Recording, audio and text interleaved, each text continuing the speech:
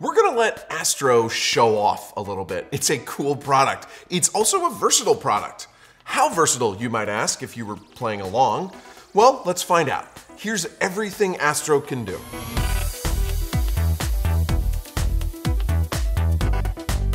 We are in the process of testing the Amazon Astro. It's a $1,000 home robot helper / experimental product from Amazon.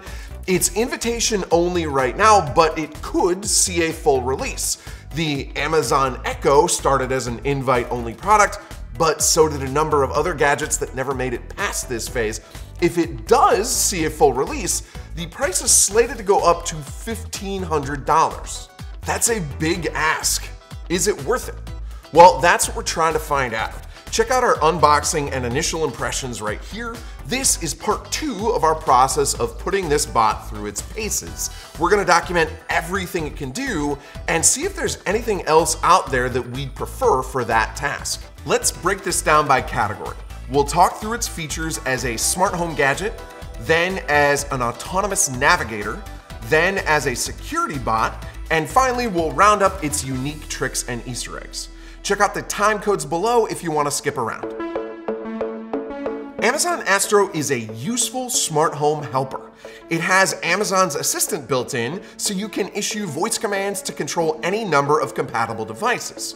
You can ask questions to find out the weather or the nearest place to get great Thai food. You can make Astro part of grouped commands called routines. Amazon's been adding features to its digital assistant for years, so it's pretty robust at this point, and Astro can take full advantage. What's more, its face doubles as a touchscreen. You can poke it in the face endlessly and it won't get annoyed.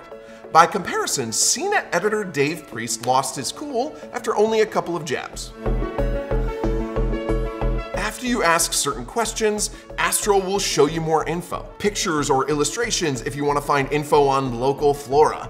If you want to control smart home gadgets, you can see controls pop up so you can make further adjustments. You can also tap the screen to access a smart home control panel on your own. If I ask Dave to tell me about the local flora or to turn off the living room lights, his response is, "Damn it, Andrew, I'm trying to work."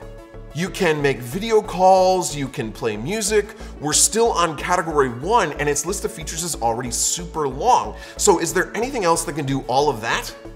Well, yeah, I just described any number of Amazon smart displays. If what you want are voice commands and the touchscreen, the Echo Show 5, 8, 10, even the wall-mounted 15 are all a fraction of the price of Astro. We even like competing products from Nest here. And with all of them, you don't have to bend over to touch the screen. These features are a nice add, they make Astro more versatile, but they're not what help it stand out. It's those wheels. Amazon Astro can map and navigate your home autonomously. A couple of things to note here. Astro had a little trouble with the initial floor mapping when we were setting it up. It didn't recognize the railings as a wall. This sunlight shining on the hardwood caused its sensors to get mixed up. This is an experimental product still. Check out our first impressions vid to see these first steps in action.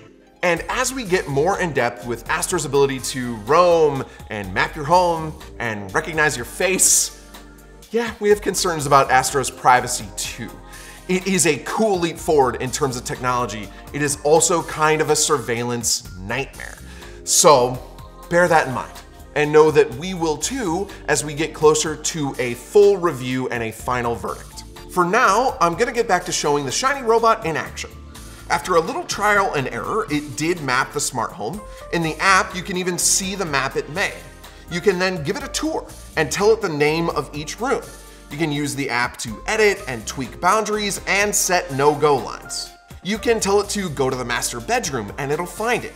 You need to keep the floors clear on its first tour, but then it does a pretty good job of sensing and navigating around new objects in case you leave stuff lying around. Again, by comparison, if I ask Dave to move to the living room, we have to have an argument about whether we're calling it the living room or the great room or the family room. Advantage, Astro. But you should still make sure your family knows which room is which in the app, or Astro's gonna get confused too. Is there anything else that can map and navigate your floors? Well, actually yes, robot vacuums. Most will even show you a map in the app and let you edit and draw boundary lines. Higher-end robot vacuums won't save you too much money over Astro, but they do clean as they navigate. On the other hand, Astro has a smart display attached, so here it depends on what you want, as both categories combine features differently. Do you want your wandering bot friend to clean up after you, or do you want a mobile smart display for video calls and voice commands on the go? For now, Astro's mobile smart display is pretty unique.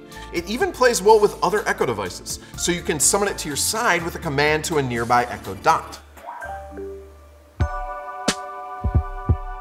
Astro can patrol your home as a security sentry. Yeah, here's where comfort level is going to really start coming into play. Do you want a roaming security bot? Will that add to or take away from your peace of mind? It is useful for the right home. Astro knows your layout, so if you're out and about, you can send it to a room with a tap, and then you can look around with the cameras. To its credit, Astro gives out an audible warning before it shows a live feed, so it would be hard to use it to truly spy on people. That warning does cause a slight delay though if you're trying to see something urgently. You can also control it remotely and just move it yourself. You can raise the periscope to check on top of the counter or make sure the stove is off. You can establish preset places called viewpoints that you're concerned about checking and have Astro go right there with a press. Because it's mobile, it's naturally that much more capable than stationary smart home cameras out there. You'd have to strap one to a remote-controlled car or a robot vacuum to have a similar effect. Astro can also learn faces and voices. If you have a Ring security system, you can set Astro to patrol and it'll ping you if it sees a strange face. Then you can sound an alarm on the bot itself. Thanks to Amazon's Guard program, Astro can recognize ominous sounds like that of glass breaking or the smoke alarm blaring. It can even help with aging in place as part of Amazon's subscription program that lets your elderly parent use the bot to call for help. You can even set it up to remind them to take their medications. There are plenty of smart home security systems out there, and you can use smart speakers to similar effect with the aging in place subscription, but you'd need multiple cameras or speakers to cover the same space. Bear in mind, Astro has limitations too. It can only cover one floor. But there isn't really an option that can cover multiple floors, so it's not like Astro's behind here. Even the upcoming flying Ring Always Home Cam will supposedly still be limited to one floor. For now, if you want autonomous security, you can find comparable options that are smarter, that are more reliable than a robot. Introducing Pepper the dog, everyone. Hi, Pepper. Now, you probably could train a dog to act as a much greater deterrent than Astro ever could be. I mean, there's such a thing as a guard dog. And Astro is cute itself, but look at this face. The big difference here is training and maintenance. Astro learned the place relatively quickly and it poops way less. Note, I'm not actually suggesting that Astro is preferable to the lifelong friendship of a trusty canine companion. We're pretty much through the tentpole features, but Astro still has a few unique ways to shine. It can do the robot. Check this out.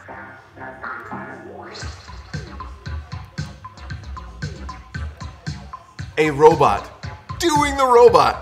What a world. Is there anything else that can possibly hope to match that? Maybe not then. Astro might have us on this one. It can take a selfie. No human could possibly replicate such a feat. Also, check this out. It knows the layout, it knows my face, so it can bring me a drink. It even has a cup holder attachment. It can follow you around. I mentioned video calls and playing music. Imagine having a speaker that can bring the party with you. It will come hang out with you when it's bored. Seriously. After a while, it will just roam and find an out-of-the-way spot near you so it's close at hand. Astro has a lot of stuff built in, and I haven't even talked about its cute eyes and R2-D2 noises that imbue it with personality. I anthropomorphize most of my electronics. This thing, boy, I've got some affection for it despite my better judgment. Now, is it hard to take a selfie on your own? Is it more efficient for Astro to bring me a beer or for my producer Hobie to just toss me one? Bear in mind, Astro can't actually fetch it.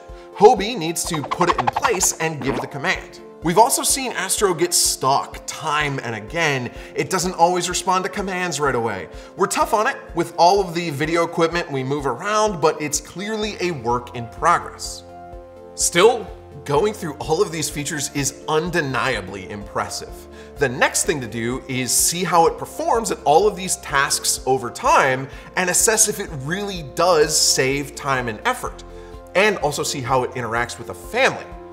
Yeah, we're gonna let Dave's kids have at it. So stay tuned, Dave's gonna have a full review video shortly. And thank you very much for watching. Please hit that thumbs up button if you enjoyed the video and subscribe to CNET's YouTube channel for more. Check out the link below if you want to see Astro at Amazon, and if you want to see that first impressions video where we unbox it and go through setup, check it out in the box right here. Thanks again.